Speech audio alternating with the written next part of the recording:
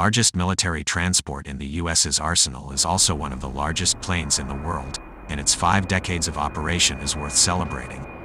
With the ability to swallow 50-ton main battle tanks and deposit them on another continent, the Galaxy is an essential part of the global logistics system. The C-5 symbolize the size, power, might and majesty of the United States Air Force, says Air Force historian John Leland, and it still does to this day.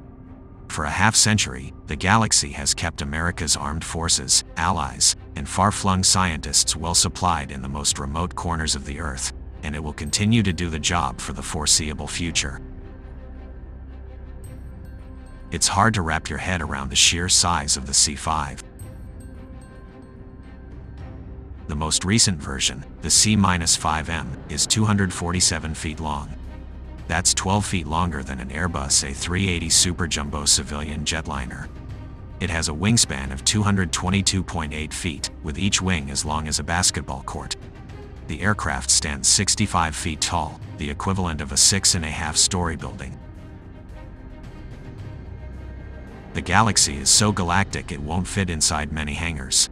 In some cases, the C-5 mostly fits inside, and the Air Force simply cuts a hole in the sliding doors for its whale-shaped tail to stick out.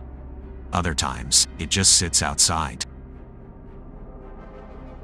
The C-5 was built to carry more cargo than any other plane. The C-5M can lift more than 250,000 pounds, and the approximately 34,000 cubic foot cargo bay is large enough to contain 1 tank, 6 helicopters, or 24,844,746 ping-pong balls.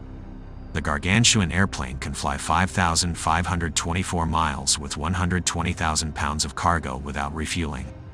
With mid-air refueling, the C-5 has practically unlimited range. The C-5 Galaxy started with a requirement. The Air Force wanted a transport capable of carrying all the equipment necessary for a U.S. Army division halfway across the world. While transports of the time, including the C-130 Hercules and now extinct C-141 Starlifter, were big, they simply couldn't handle the most important item, the new M60 main battle tank. The M60 was 30 feet long, 10 feet high, and weighed 50 tons. The Air Force issued a requirement for a new super heavy transport plane, CXLHS, and set a performance goal of carrying 100,000 pounds a distance of 4,500 nautical miles at 440 knots. The plane that could do it would be not only the largest airplane in U.S. military service, but the largest airplane in the world. It was a heady time in American history, when the country could easily fund a race to the moon, the Vietnam War, and build the largest airplane ever. Boeing, Douglas, and Lockheed competed for the contract. After a 6-month deliberation, Lockheed won the contract to build 58 of the cargo planes, while General Electric won the engine contract. In today's dollars, the C-5A would cost $268 million per plane. Boeing's proposal didn't go to waste. It would eventually become the 747 civilian airliner. The C-5A was an ambitious airplane. Lockheed's specs called for an aircraft capable of carrying an outside load of 250,000 pounds, or 125 tons, for a distance of 3,200 miles unrefueled.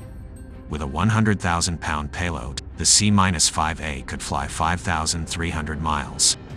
That was enough to fly from Dover Air Force Base in Delaware to Torrejon Air Base in Spain, or from Travis Air Force Base in California to Yokota Air Base in Japan. The C-5 was projected to fly more and bigger cargo, and do it faster and with fewer planes. In 1965, General Howard Estes, commander of the Air Force's Military Air Transport Service, said the C-5 would have radically sped up Operation Big Lift, an exercise that flew 15,500 soldiers from the U.S. to Germany. We used 234 aircraft, C-118S and C-124s, each flying 1 mission, and completed the lift in 63 hours, Estes said.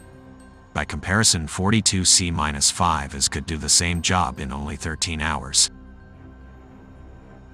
The C-5A would be capable of landing on unprepared airfields no longer than 4,000 feet. Following Lockheed's tradition of naming aircraft after astronomical objects and bodies, the company named the flying behemoth Galaxy.